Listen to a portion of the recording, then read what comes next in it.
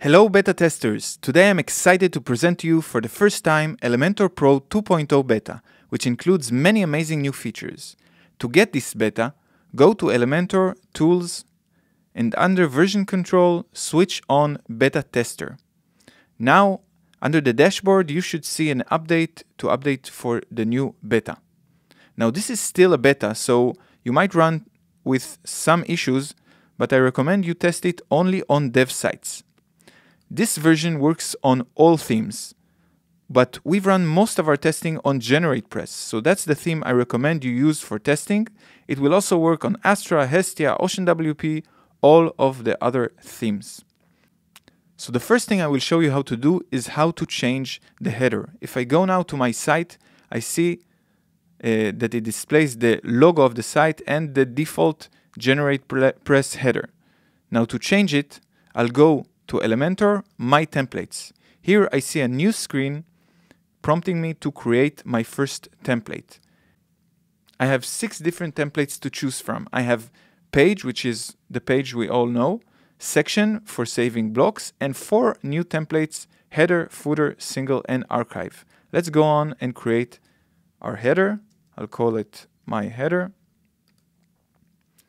Now I'm transferred to Elementor and I see it already opens the library blocks under the filtering of the header.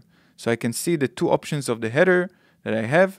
In the future we will have more options to choose from. Let's insert this header and you see that it inserted it in the right place. My header now has this menu and this image. Now this is a static image, but I also have a new feature called dynamic data right here, which lets me get dynamic data from my theme. So if I click on it, I can choose what I want to add. Let's choose site logo.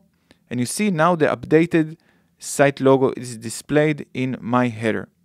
When I'm finished with the result and I want to publish my header, I click on publish. And now I see a new screen called display conditions. This sets the conditions where my header will appear throughout my site. So if I add a condition to display it to the entire site and click publish, it will update my header throughout my site. And I can go and preview the live site and see that everything is working nicely.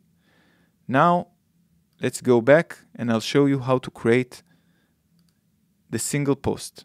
So I'm back to in the My Templates page and I see all the tabs that I talked about the different template types that we have. Let's create a new single.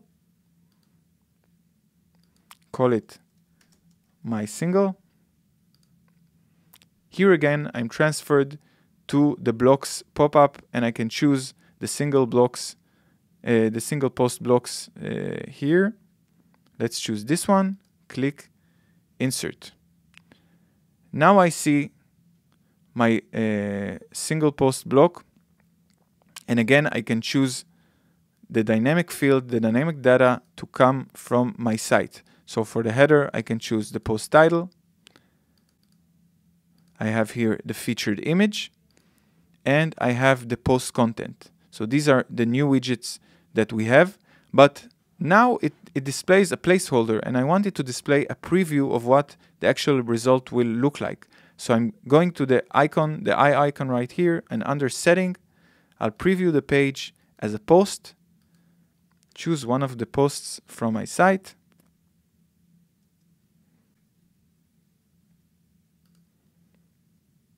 click on apply and preview, and I see that it shows me the version with the content, the preview with the content, and all the content already inserted.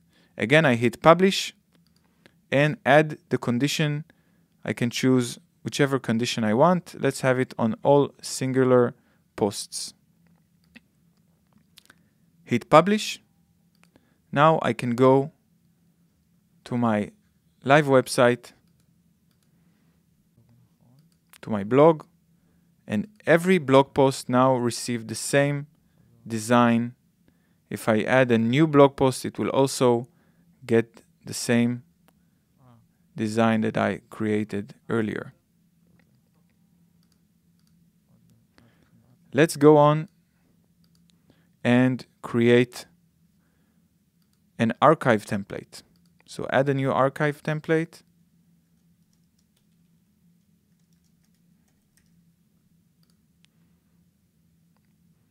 This is the option that I have. I click Insert. And I can design my blog, my archive page. I have here a new widget, Post Archive, and choose however I want to customize it. Once I'm happy with the result, hit on Publish, and again, add the conditions that I want. I can choose a category, a tag. Let's choose All Archive, and Publish. Now when I go to the live site, I can see that it has been updated with my new design. Finally, let's create a footer. Call it My Footer. Choose this block. Again, it's so easy. Notice how easy it is to edit the different areas of your website. I can change anything right here. Once I'm done with the result, I publish it.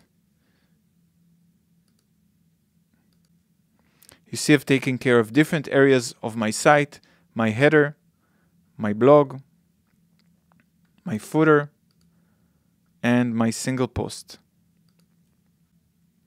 As you can see, building the entire website is just as easy, visual, and fast as creating any page in Elementor.